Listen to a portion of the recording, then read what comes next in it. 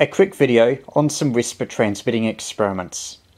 It started when David VK3YE mentioned that he was getting an extremely strong signal from me on 40 meters, pretty much at any time of day or night.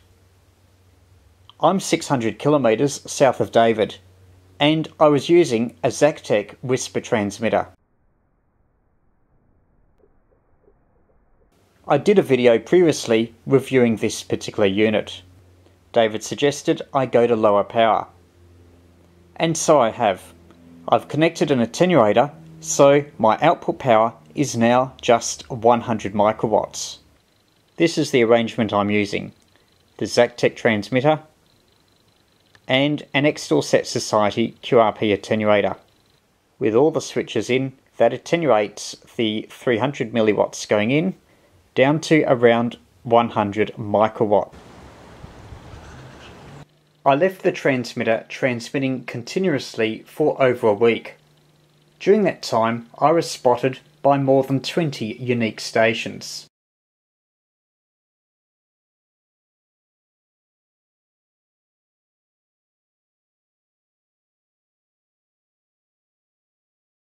And decoding wasn't just freak occurrences. As you can see, there are hundreds of them.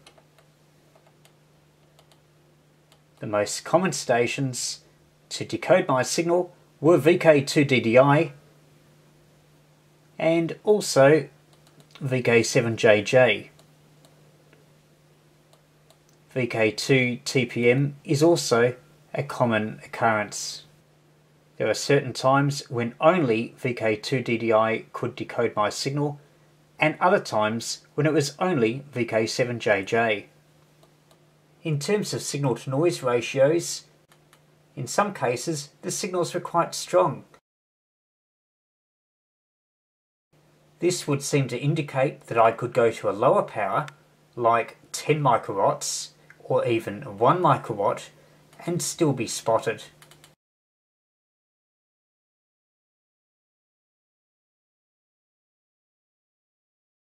So to conclude, not only can you do well with 1 watt or 1 milliwatt, but on WSPR, even microwatts can span long distances.